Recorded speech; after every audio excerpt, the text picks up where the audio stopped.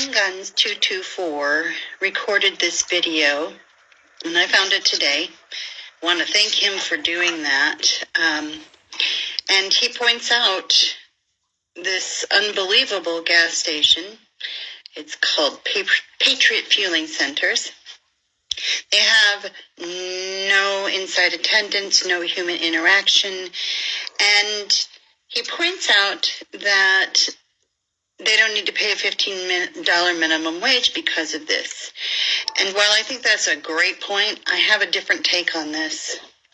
And my take is a little more scary, and I'm probably going to sound like a conspiracy theorist, but at this point, if you don't look at the obvious signs and get a little scared, you're not paying attention. This gas station does more to rattle my nerves than anything, because this is them getting you used to digital currency only, and only being able to use something digital, no cash. Now, you might say, well, that's pretty convenient, you know, cash is dirty and the dollar da. Here's the other thing it's going to do. It's going to make you absolutely traceable at all times.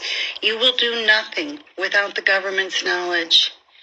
And if they don't like something you say or do or buy, they're going to keep you from doing that. It's coming, people. You start preparing now. Right here, see that finger, see? Put your fingerprint there. It's going to be right here. You know, this is ready for the MOTB. Get your food products over here. I'm at work, by the way. And I don't care. All right? Get your food products here. Put your fingerprint there for bio. Get ready for the MOTB. In a rush, begin by scanning products. Yeah, this is it, man. This is it. The way of the future.